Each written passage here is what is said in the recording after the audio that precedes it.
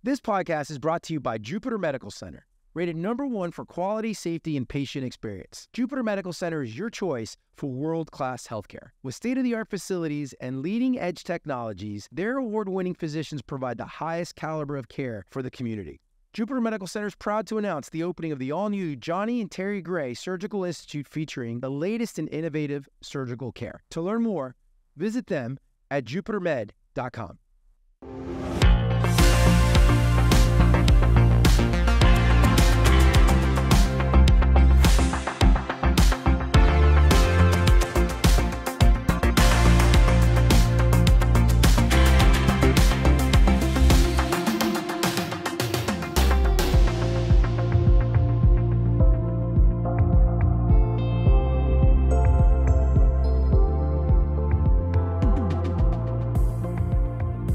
Welcome back to another episode of the Palm Beach North podcast brought to you by your friends at Jupiter Medical Center. My name is Noel Martinez, President and CEO of the Palm Beach North Chamber of Commerce. And I am so excited to have my girl, Kate Arrizza, here with us today. She is the President and CEO of the Cox Science Center and Aquarium in West Palm.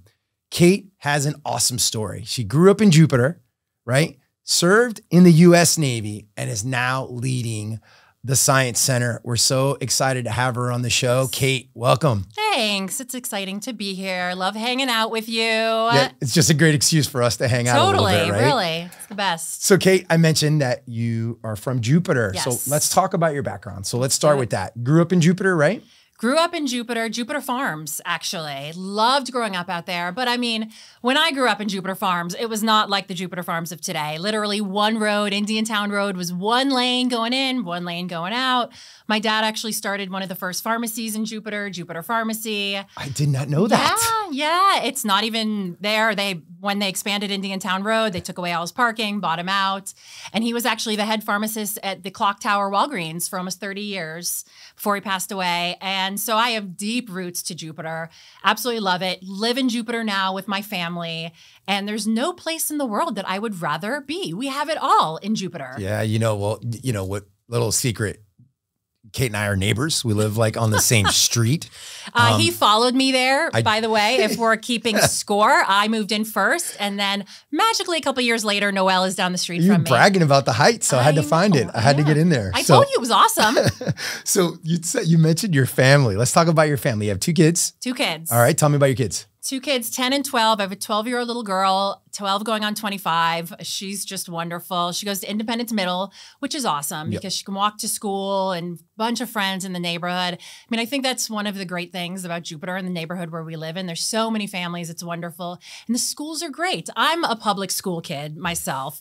So it's in my heart, the public school system. And my 10-year-old son, who's just a spitball and, you've probably seen him out running in the streets, maybe almost getting hit by traffic, but they're wonderful and everyone is happy and healthy. And I think as a parent, that's all you can really ask for. My kids are happy and they're healthy. Yeah, totally. That's all you want. Yeah. And they've got to grow up to be good kids too. Good people. That's all that matters. Kids. Let's hope. We're still working on that good part. So public schools. You said you're a public school girl. So did you go to public school? I went to public school. I went to Jupiter Farms Elementary. Okay. And I went to Duncan Middle School, and then I went to Dwyer High School. Go Dwyer, class of '98. Dwyer, so out in the farms. Yeah, so out in the farms, half the farms was zoned for Jupiter, and half the farms was zoned for Dwyer. And I grew up, I'm West Farm, like I'm right next to Pratt and Whitney. That's where I grew up. Okay. That far out there, and that half, I don't know if they still do it that way, but that half was bused to Dwyer. So that's where we went. All right. And then you ended up... Dwyer was new back then, by the way. It was? It was a new high school. My sister was the first graduating class from Dwyer in '95. Oh, wow. Yeah. Your sister and I are the same age? Yes. So you only have one sibling? Just the one sister, yes. One sister. And what is she like? Is she like you? She is not nearly as cool as me, but she's awesome. She's 2 years older than me. We are really so much alike. When people call us, like when our family calls us, they're like, they can't tell me and Megan apart. Our voices sound alike. We have the same mannerisms. She's great. She actually lives in Abacoa, so you can walk to her house from my house as well. And our kids are almost the same age, so it's just wonderful having that family all there, walking distance. It's wonderful. That's what it's all about. Yeah, it totally is. So you served in the U.S. Navy. Yes. So let's talk a little bit about that. So did you go there right after high school?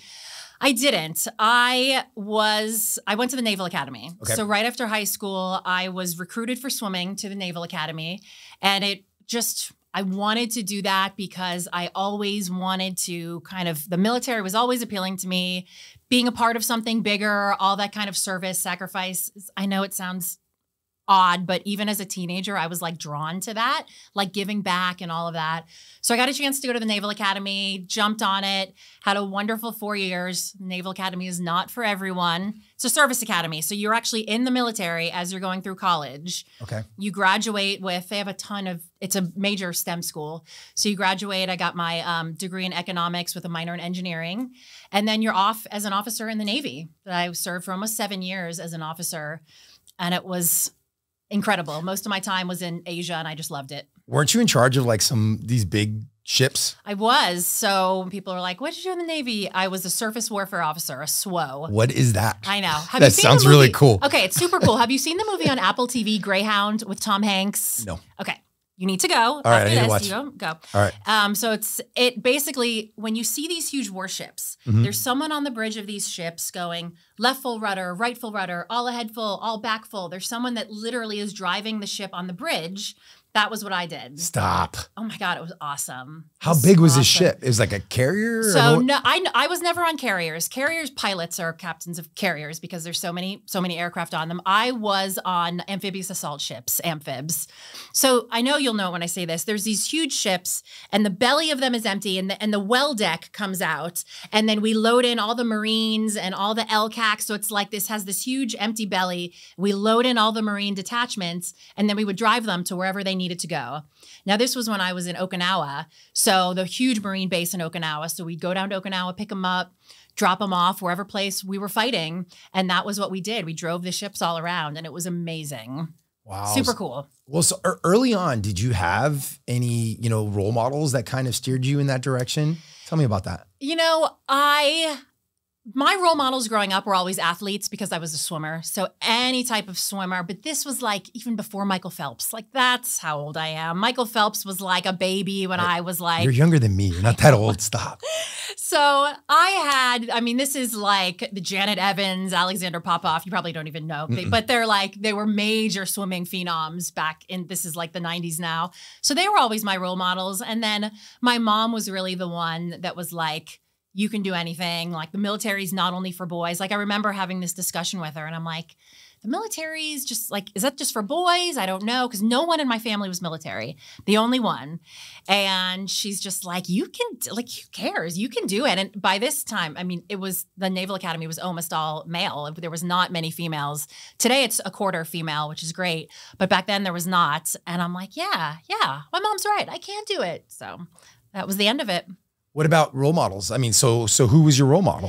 Growing up? Really, I would just say my parents were my role models. I have a huge extended family, but it was really my parents that were the driving force behind this and showing me that there's really nothing that myself and my sister could not do. Everything was open to us. That was just it.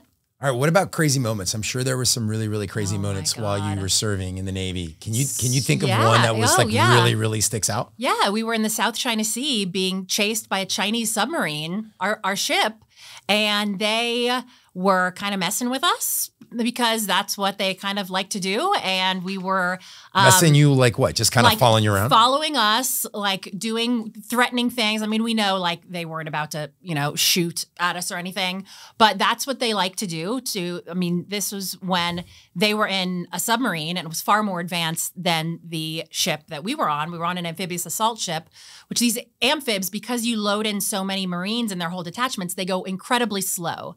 So when you're in the South China Sea, you're a slow-moving warship, and you're being chased by this sleek Chinese submarine. Yeah, it's a little unsettling, and they do that on purpose to like mess with our Navy. You hear about these kind of flybys and in places where they're not supposed to be. Yep. They do that all the time, and when I was the one that was driving the ship at the time, so it's like, oh, gee, you're literally every life on that ship is in your hands when you're driving the ship. We had, I think, about 750 people on that ship at that time because we did have a full Marine detachment on. And you're like, God, if I make come right 5 degrees. Is this, torpedo? Are they going to torpedo us or something? I mean, we really knew that wasn't going to happen, but it was really unnerving being chased around by them for like a full day. They were like just shadowing us and chasing us. Oh, it's crazy. Lord. Yeah. That is nuts. It's crazy. What about, are there any moments is there anything you miss about serving in the Navy? Oh my God. Yes, I do. And Like I know, what? it's one of the reasons why I'm so involved with veterans organizations now. You'll never find a group of people that you're closer with than the people that you served with. I mean, they've seen every side of you, the good, the bad, the ugly, the scared, the proud.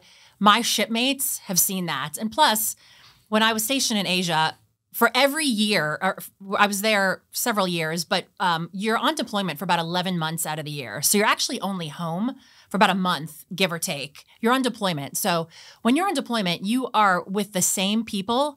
I mean, imagine everyone at your chamber, except you sleep with them, you live with them, like you're all in the same, you're like 5 feet apart for 11 months. I would love to do that with all my chamber members. I hope you guys are all watching and listen. You grow very close to these people. They're like your brothers and sisters. You will never experience that as a civilian. You won't. And there's a cool camaraderie that you have with that I really miss. Everyone misses. That's like every service member's thing, or like when you get out and you're a civilian, you're like, that camaraderie. It's so cool. Yeah, I bet. It's really, you don't really get that at all in the civilian world. That's really different. I think of, I played sports growing up. Right? Yeah. And I was always involved in team sports. And that's how I feel about a lot of my old teammates. Like you don't see them in many, many, many years. And all of a sudden you run into them again and you're like, hey, it's like you never really skipped a beat. So I kind of get it, but I can't imagine your life being on the line every day and being responsible for each other's lives, which is crazy. Yeah. What about, transitioning back into civilian life? What was that like? Was that hard? Is it something that you struggled with? What made you come back to Palm Beach County? Yeah. So great question. And it is hard. And I feel like I'm one of the lucky ones that was able to make a fairly smooth transition, get a job, work my way up. I mean, I always knew I was going to come back to Palm Beach County because my family was here and I always knew that. And so coming back here, that was a no-brainer. I knew I wanted to eventually, raise my family here. But there are, this was when did I get out? This was like 2009, 2010 era. And it was a depression here. I mean, a recession, not depression. There was a recession here. Jobs weren't easy to come by, things were tough when I decided to get out of the military. And I decided to get out because I was at my halfway point. And, it's fun when you're young, but when you really do think you want to start a family and all that, it's really difficult to do all that and to be underway on deployment for, 10 or 11 months out of the year. So I was lucky. I used a headhunter. I got a job. And then I started working at the Science Center not long after that. I've been there for almost 15 years. But it is for some people who have, if you are actually in combat in a hostile zone, if you're getting shot at, if you're, in aircraft, anything like that, you really have PTSD and you struggle, and that makes it even more difficult. I give all my respects. I was never in the ground getting shot at. I was never in the dirt. I was always on ships, which are relatively safe. So I don't understand what these guys and girls have been through now that have, I've lost several friends, but still it's very different than actually being in the dirt, in the sandbox, getting shot at. Their transition is always harder. And this is one of the things that I'm really passionate about now is that they need more of a chance with their jobs. Their resume may look one way, but they're dealing with things. And I think it's important that employers know that these are people that have sacrificed so much. They deserve an extra look. They deserve an extra chance. They don't deserve our pity. They deserve our understanding. They've earned that much. And it really bothers me when I see companies tout, we hire veterans, and I know for a fact that they don't. So I've kind of made it my personal mission to help veterans and to help with employment and to be involved with organizations where I can raise money and help with that. Because it is a difficult, even for someone like me, it was a difficult transition. And I can't even imagine, these service members that really are going through this and suffering with PTSD. It makes it even more difficult. So let's talk a little bit more about that, right?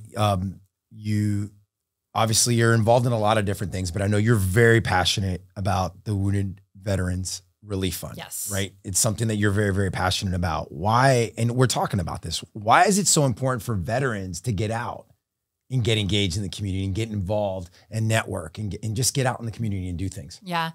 It's easy for a veteran to stay in their cocoon, stay in their shell, feel sorry for themselves, especially if we've lost people that we know and that we love. It's really easy to fall into that. I mean, I know a lot of people don't realize this. Everything is more difficult for veterans. For example, the divorce rate is twice as high for veterans. Suicide rate, twice as high for veterans. Things like that. Normal civilians, yeah, it's still tough. People get divorces and there's suicide and things like that. But for veterans, it's that much harder. So it is important that they get out, join whatever resources are available to them. But I say on the flip side of that, I think it's even more important for our communities to help the veterans. And that's where I, try and help and go and speak and talk about some of these things because, I think it's the duties of our community and the places that we live and the people that enjoy the freedoms that the veterans give to us. I mean, that's something that's a direct result of veterans that we wouldn't have today. So I think it's important not only for them to get out and take advantage of these resources, but also for communities to understand, like, hold a veterans, resource fair, things like that. I mean, I know, we know that Career Source does incredible things for veterans and stuff like that. There's a lot more. There's a lot of veterans here in South Florida. Florida has one of, I don't know if Mike said this morning, Florida has one of the highest veteran populations in the whole country. So it's important twofold for veterans to get out, but also for our communities owe it to our veterans to help with their transition as well. So let's kind of change it up a little bit. I want to talk about leadership. I think you are a natural born leader, a leader of leaders, right? I've always felt that way about you. So if I asked you to describe your leadership style, and how it's evolved with age, with experience. Yeah. What would you say? So right now, I describe my leadership style as firm but fair, right? And that has evolved. First of all, no one ever described Kate Arrizza as chill. Like I'm not a chill leader. I've never been chill. So I think that comes with my military experience. But here's how it's evolved.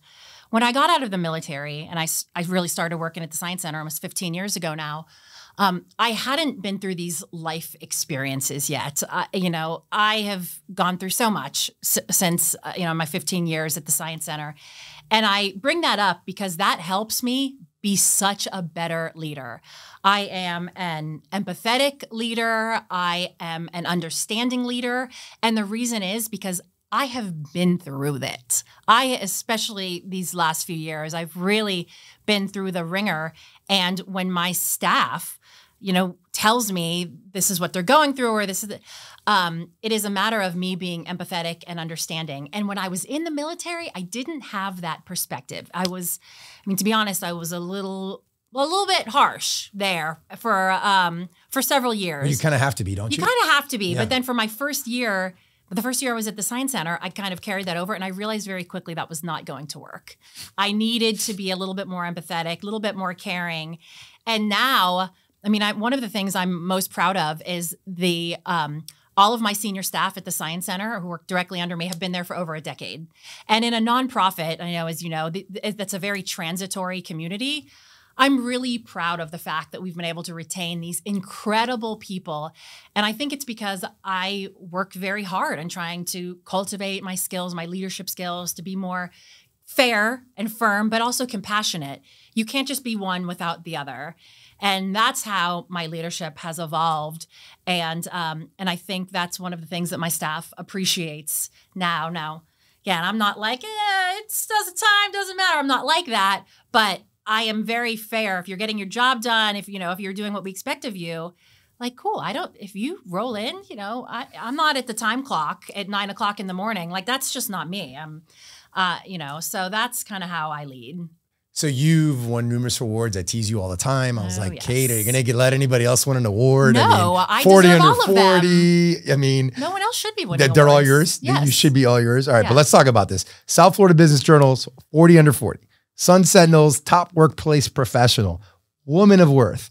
ESPN's Veteran of the Month. Palm Beach County's Distinguished Alumni Award. And West Palm Beach West Palm Beach's Hometown Hero Award. There's probably like a million more. I'm telling you, she wants to win them all. I don't know who gave you that list, but there are more. We should add it on there. Okay.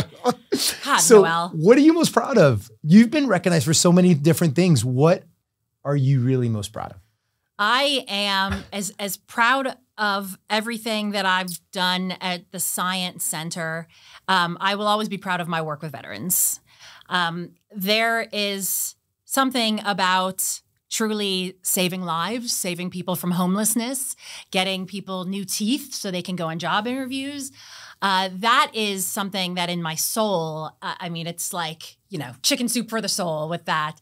And the work that we've done at the Science Center is incredible. And we're about to break ground on a $100 million building. We're going to talk about all that next. It's incredible, but I don't think there'll ever be anything that can top my veterans' work. And I'll always, as long as I have air in my lungs, I will always do it. And I will always support where I can. When it comes to service members and veterans, I try not to say no when they ask me to speak, when they ask me to be on a committee or help anything, because since I'm not in anymore, that's how I give back. Mm-hmm. And everybody should. All of us should be giving back in some capacity, whatever your passion is. I don't care if it's saving the cows or, you know, whatever. Just give back. If you're passionate about it, I think that's something super cool about us as Americans. You can be helping whatever you believe in, whatever cause. Like, it's a free country and we should be giving back to whatever we believe in. Be passionate about something. I don't care what it is. I have my own beliefs. I don't care what it is, but just be passionate. I think that's what bothers me about some of today. Like, if you just complain and you don't do anything about it, you know, some of the younger generation, get up and do something about it. I don't care what side you take, but just do something about it. Good. So that's rant over. No, good. No, rant on, girl. I get it. All right. So time to talk about Science Center. Yeah. A lot of awesome, amazing things going on. First of all, for people that don't know or have never been there, what is the Cox Science Center? Oh, man. It's so cool. So I grew up going to the Science Center. You said that, right? When you were a kid, you used to go. I mean, when I was 8 years old, I slept under the planetarium with my Girl Scout troop. And now they pay me to run the place. What a hoot. So, we, believe it or not, we are the second busiest science center in the country, visitors per square foot. We're only 40,000 square feet right now. What are typical science centers? How big are they typically? So that we're considered a medium-sized science center. Okay. Large science centers are 100,000 square feet and over. So Smithsonian, Air and Space, those are large science centers. Mods down in Fort Lauderdale, Mods, Orlando, those are medium-sized science centers. That's who, post-expansion, we are going to be. Typical, like, Orlando Science Center will be around the same size as that. Okay. So we knew, we got this statistic, second busiest science center in the country. We knew we needed to expand. I mean, on busy days, it is elbow to elbow, shoulder to shoulder in there. So what we did was this was back in 2017. Now I'm dating myself. 2017, we did a market research study, 18 months. Should we expand? Will people pay to come see us? What will people like? This survey, we used a nationwide firm, and the survey was awesome. It was like, people will drive up to 75 miles to see you. They'll make a weekend out of it. They'll, go to the Science Center, or go to the zoo. They'll see a show at the Kravis Center and all of that. So we knew that there was like a basis to expand. So we started working with an architect. We got these beautiful renderings. And around 2019, we started to shop it. Like, we went to some of our donors and said, hey, would anyone be interested in this? And we were really getting some momentum, of course, and the world shut down early 2020. And we were like, oh my God, should we do this? Are people going to want to go to an indoor science center? And this was when, like, we didn't know anything was going to happen back then. And believe it or not, the Science Center did very well during COVID. Our demographic, we moved all of our programming outside on our science trail, but like families with small children, they still wanted to come. And not only did they want to come, they wanted our science lessons because schools were still virtual, all of that stuff. So we actually did really, really well during the pandemic. And lo and behold, we got a donor that gave the initial $20 million, Howard Cox, now named the Cox Science Center Aquarium. Yep. No relation to or no affiliation with Cox Media Group. Okay. Totally different philanthropist from the Boston area that was here part-time, decided to be here more out of the year, wanted his name on something as a legacy, loved the fact that we serve so many underserved kids at the Science Center. That's what really drew him. I mean, we see almost 300,000 students a year in addition to our visitors through the door. So you can't really deny the impact that the Science Center has. And I can say that with passion because I am a product of the product. Mm-hmm. The Science Center shaped my life when I was a little girl. So I know I can feel, I can talk to our donors and say like, hey, this isn't something I'm just saying. We change lives. So the campaign quickly snowballed to a $100 million campaign. That's crazy money. That's where we're at now. We've raised $81 million. That's awesome. I can't even believe how this happened. In a little over a year and a half, we've raised $81 million. So shovels will be in the ground in April. We'll do a huge groundbreaking ceremony. We'll be under construction for 2.5 years, and we will open at the end of 2026. Okay. All right. So people understand, you're governed by a board of directors, right? Just like a chamber or any other nonprofit organization. The Science Center is a nonprofit organization. Yes. So the only difference is, and I hate the term nonprofit. Oh yeah. Because we had this conversation before. Yeah. We run as a business. You have to, we are a business. People are like, you're a nonprofit. Well, but we have a nonprofit status. Yeah. So we're tax exempt. Okay. So that's fine. But at the end of the day, I'm still a business and I still have to make money. Love it. So we're a private nonprofit. So we do not get subsidies. We don't get, the only county money we get is we get TDC money from the bed tax, which helps with our marketing. But other than that, we do not get money. I like to say we eat what we kill. When you come and pay your ticket at the front, that is what I use to pay the light bill, and I pay the staff. We are raising money for an endowment during this campaign. So we have a board of trustees, board of directors, 30 people, and these are incredibly generous, philanthropic people throughout the community. They pay annual dues to be on our board, and they fundraise for us, whether it's time, treasure, or talent. They're either out advocating for us, they are introducing me to their friends that I can make a pitch to, or they're helping us get lectures or anything like that. So yes, obviously money is very important to us, but in other ways, our board is so generous to us, just inviting me to parties where I may be able to make connections or anything like that. So those are all my bosses. So I have 30 of them. They are very involved. So on any given day, I'm getting 30 different directions from my bosses. But all joking aside, they're wonderful philanthropic people. And I feel very lucky to have such an engaged board leading us to the next level. That's great. So I thought it was important for people to know that, right? I think people don't understand, our situation, right? Because we're kind of in the same world, right? We kind of have the same thing going on. So what else goes on at the Science Center? Like, talk to me about events. Talk to me about what goes on at night sometimes. Yeah. Do the exhibits come alive at night? Like night at the museum? Yeah. Yeah. Does that really happen? No? We stay open. On the last Friday, we stay open until 10 p.m. because people were like, we want to be in the Science Museum and Science Center after dark. Mm-hmm. We know the movie. We love all that. So actually, the last Friday of the month, we stay open until 10 p.m. And we have our one of the things that we love to bring out at night, weather depending, is our observatory. We have one of the largest observatories in South Florida. So it's this huge telescope, bigger than this room, that you can see, oh my God, we've seen the moons of Jupiter, Europa, we've seen the not only the rings of Saturn, but like you can see like the details of the rings of Saturn. It's so cool. So, and that's just one of the things. Anything from what's happening, at least once a month, we do a wedding. We are becoming a very, very popular. I didn't think about that. Oh my God. So many people get married in our aquarium, or they get married in our planetarium or the observatory because they're like space people. We just had a Star Trek wedding. So like full Spock ears. So I was looking at the pictures because we always take pictures to like advertise. That's interesting. That probably was really cool. It was super cool. Mm-hmm. And we're kind of an out of the box, much lower cost venue than some of the other ones. So that's our facility rental program. But we are doing anything from coral conservation to astronomy. We are still, the premier place to come if you want to dissect a frog or do anything like that. But one of the biggest treks that have taken off is our technology track. So we do a lot with virtual reality, artificial intelligence. Now we're doing all of these classes, teaching about that. Coding. We teach coding. When my daughter was 5 years old, she actually coded her programming to print, then 3D print a Cinderella shoe, which she still has. So my son in summer camp last summer, when he was 9, made his own video game from a program called Scratch. So like we are the building blocks of all of these, especially our tech programs, because I mean, the reality is when my children are going to get jobs 20 years from now or 15 years from now, their jobs are not even created yet. They're not even invented yet. So we as a science center always have to be cutting edge, forward thinking. And when we're building this expansion, that is completely at the top of mind. Like we're not putting exhibits in there.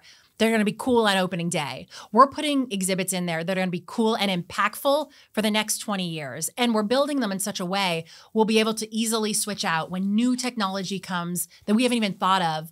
The companies that we're working with to build these exhibits and design them, these are companies from all over the world that we've now contracted to work with us.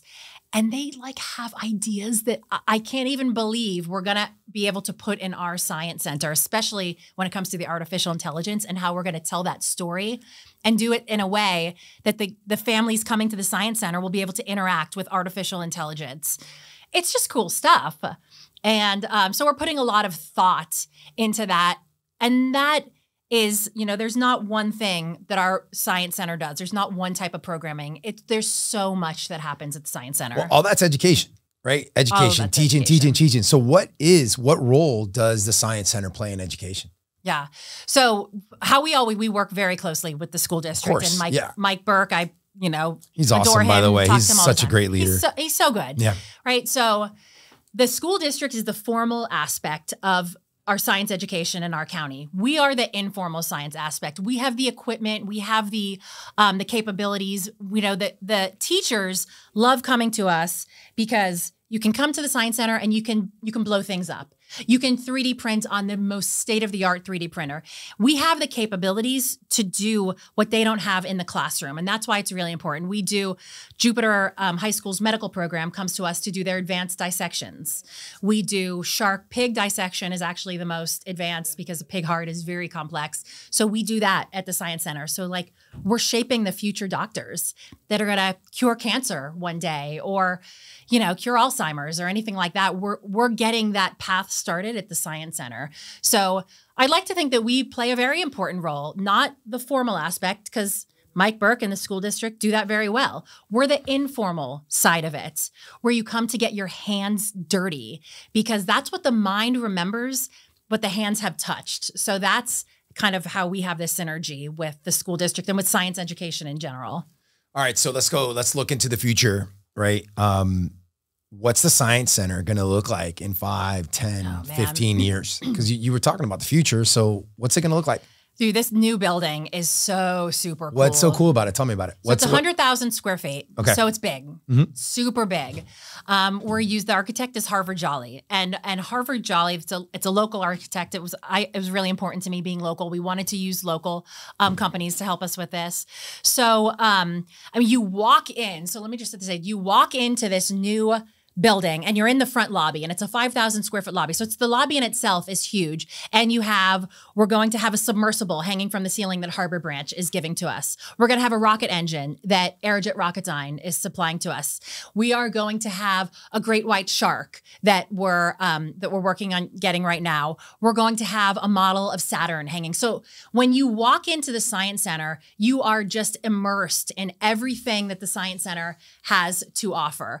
I mean, we're going to have one of the largest aquariums in the state. And that will be when you walk into this lobby, you'll be bombarded with all of these cool, amazing things. And then right off to the right, we're going to have the Kenneth C. Griffin Aquarium. And this is one of the largest aquariums in the state that is going to be so amazing. You start off, it's telling the story of water. So you start off in the Everglades, you take it around, and it ends with a almost 100,000 gallon tank. I mean, probably like the size of all these offices, 100,000 gallon tank that our marine biologists will get in. They will feed the sharks in real time. And we've purchased specialized scuba gear. So we'll have a docent in the sitting area asking questions from the audience to our marine biologists that are inside the tank feeding the shark real time. And we'll be able to facilitate conversations while they're feeding the sharks. I mean, how freaking cool pretty awesome. Is that, right? And where else can you do that? Yeah, that's a great question. Where else can you do that? Where else can you do that? That you won't see that in Florida. You'll see that in California. There's a couple places in California, but you will not see that in Florida. And the difference between just our aquarium is that, aquariums in general are not very interactive. The aquariums are wonderful, but when you go to an aquarium, you go to look at the fish. Our aquarium is going to be completely interactive. We're going to have a shark and ray touch tank. You'll be able to pet the sharks. You'll be able to pet the stingrays. We'll have little fish sardines that you'll be able to feed the stingrays. We will have a beautiful coral display. We're working with the Reef Institute. So coral conservation will be a huge message in this. And we will have artificial coral, and we'll have real coral, and we'll have ways that you can identify. We'll have Caribbean coral, and then we're going to have Pacific coral, so you can see the difference in the corals.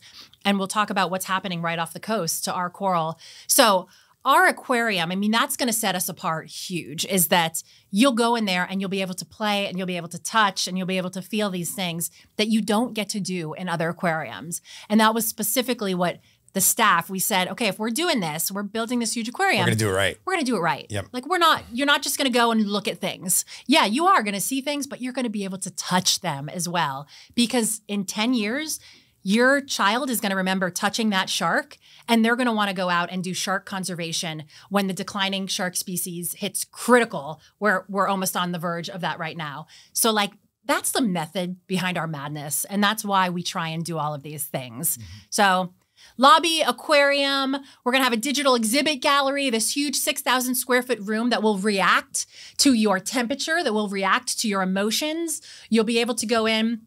It's a 40-foot high ceiling, and you'll be able to go in and launch a rocket 40 feet in the air. You'll be able to create your own animal.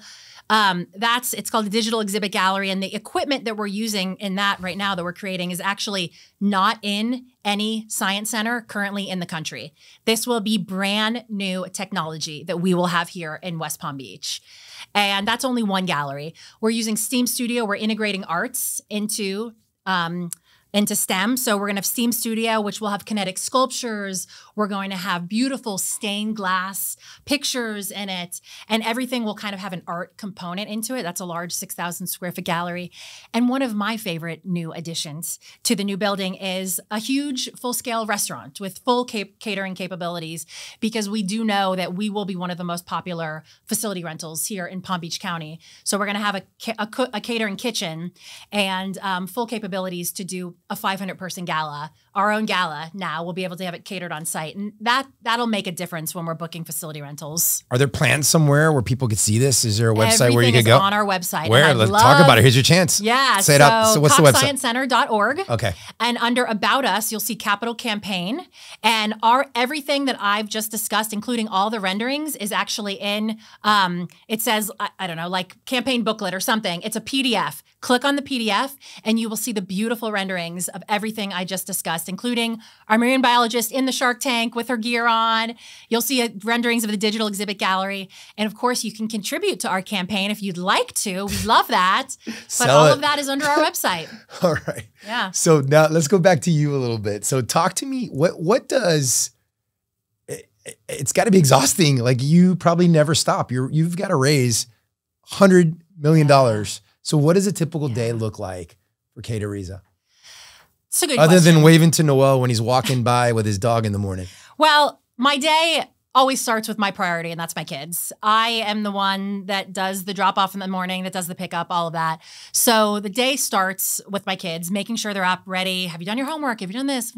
School is, the most important thing, and my kids are the most important thing. So after mommy duties are over, I get right.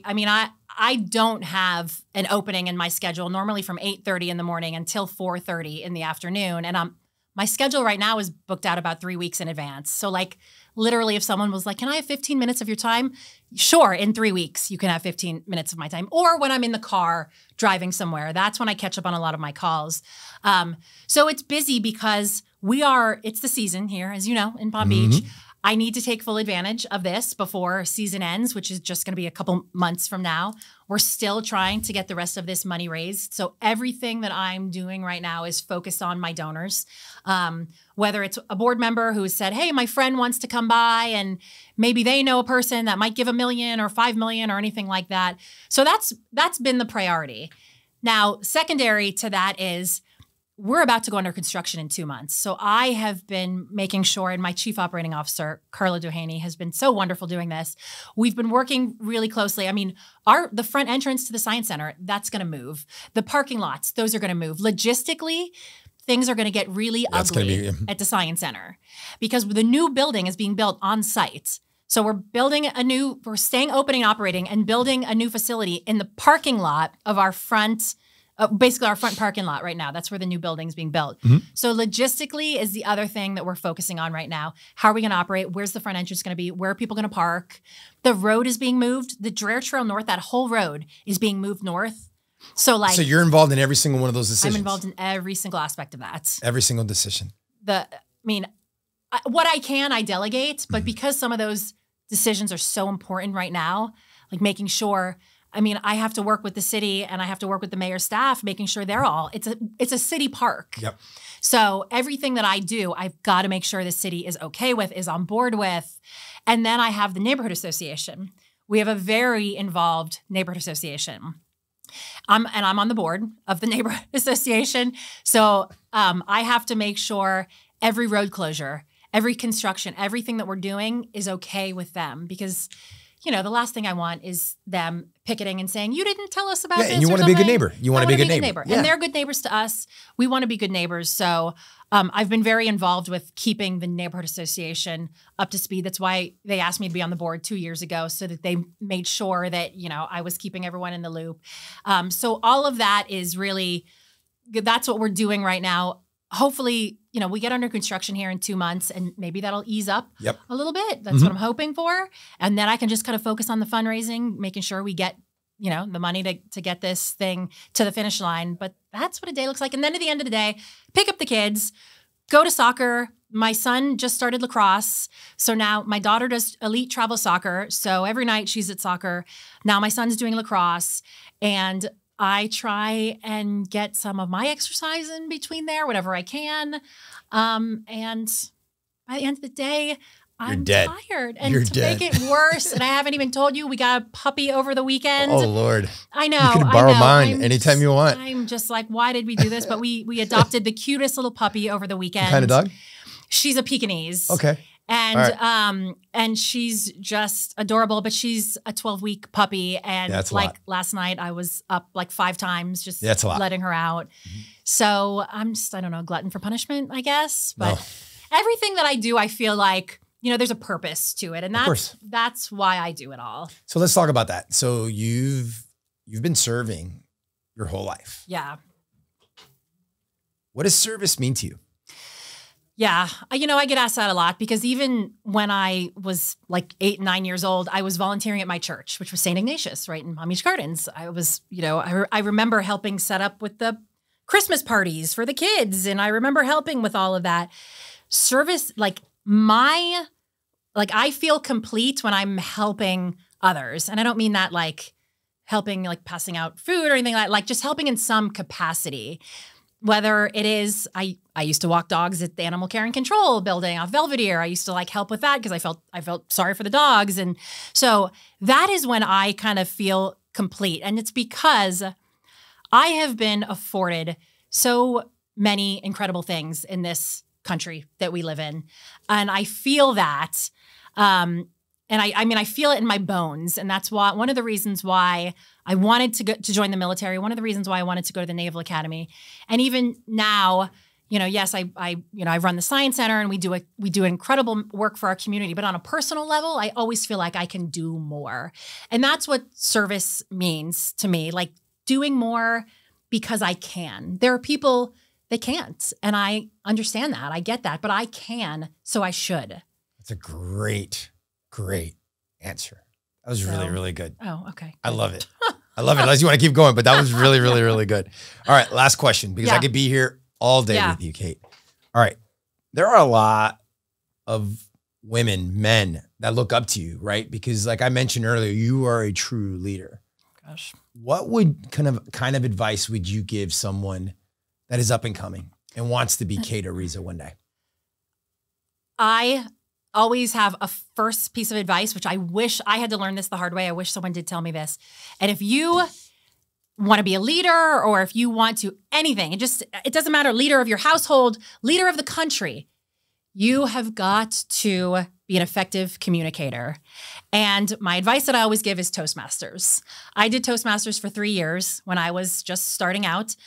You learn how to speak, you learn how many times you say, you learn, I was in competitions all around the county, and there's things, tabletop it's rapid fire, it's long speeches. I cannot recommend Toastmasters highly enough. And there are Toastmasters, there's Jupiter, West Palm, they're everywhere. These groups, you meet during lunch or you meet at evening, and it teaches you how to speak effectively, because I don't care who you are. If you aren't an effective communicator, you really won't be an effective leader. Not just in career-wise, but in life. In life. Completely. In life. Mm-hmm. So that's the number one piece of advice I give. And that's like super easy. And I wish someone had told me that when I decided I wanted to, to be president and CEO. I kind of had to learn it the hard way, like flubbed a bunch of speeches. And I was like, okay, I need some help here. And then I went to Toastmasters and was like, God, these people, there's a method to this. There is a way that you prepare speeches. There's a way that you're an effective speaker, and that's what they teach you. And I'm so passionate about the fact that you really can't, whether it is in your family or the country, you cannot be an effective leader without good communication skills. Well, great advice. Yeah. That's really, really good advice. Anything that we've missed about the Science Center that you want to make sure our listeners hear before we go? Yes, the Science Center is awesome right now. So let me just tell you what we have right now. We have traveling exhibits that rotate every 6 months. So right now we have the Titanic exhibit, which is so super that's got to be cool. Yeah, that's got to be really awesome. Cool. I mean, actual artifacts from the ship itself are in the Science Center right now. You can actually be staring at them. Super cool. That's there until the end of April. And then we bring in dinosaurs this summer. Dinosaurs are always a huge hit. So we'll have a dinosaur exhibit in the summer. And then in the fall, we bring in the Jurassic Park animatronic dinosaurs, the huge dinosaurs that are sensor activated. So when you walk by them, they growl, they spit at you, they do all these things. They're pretty scary for the little kids, but we love it. So we have an incredible lineup at the Science Center. So even though we're going under construction, we have incredible blockbuster exhibits that will still be there. We're still open and operating. We'll have our regular program. And we hope that people definitely come to see us, because there's going to be even more to offer. We're going to, once we get under construction, we're going to make an exhibit out of some of the construction that they're doing. And we're working with the construction company for on virtual reality type exhibits. You'll be able to see what the new building is going to look like and all of that stuff. So we'll never stop. We can't stop. And the new facility will open in 2026, and we hope to see you all there. All right, website one more time. coxsciencecenter.org. All right, great. Well, Kate, thank you so much for being here today. You were awesome. Well, I appreciate it. Could have been here all day long. For everyone listening at home, thank you again. Thank you so much for tuning in. Please make sure to like, follow, share, tell everybody about all the great things going on in Palm Beach North. We look forward to seeing you guys in 2 weeks. See you soon.